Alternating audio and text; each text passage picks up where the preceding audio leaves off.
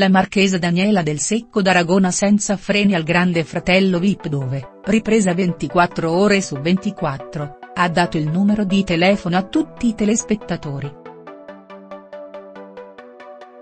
Il momento cruciale è andato in onda su Mediaset Extra dove gli inquilini sono ripresi in ogni momento dalle 9 alle 6.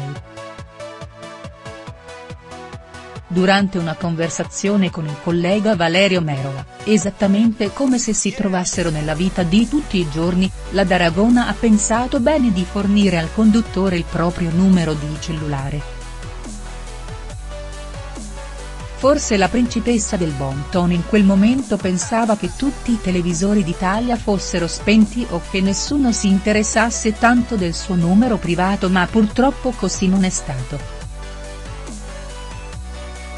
Per sentirsi anche una volta usciti dalla casa del Grande Fratello ha infatti sottolineato la marchesa all'amico Merola.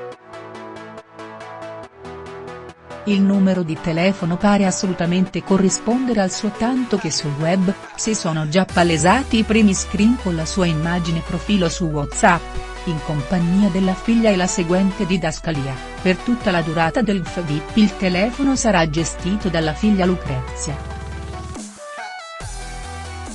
Numerosi post pubblicati su Twitter per segnalare la clamorosa gaffe compiuta dalla marchesa e da Valerio Merola, ha dato il suo numero a Merola.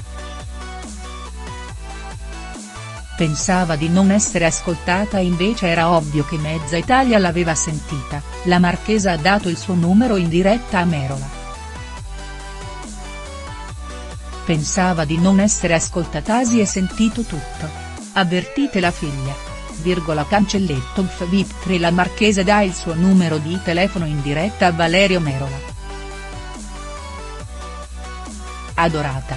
Molti utenti hanno provato ad aggiungere la marchesa nella propria rubrica trovando con sorpresa la sua foto insieme alla figlia Lucrezia sull'account WhatsApp, a dimostrazione che effettivamente, quello dato in diretta, si trattava veramente del numero privato della d'Aragona.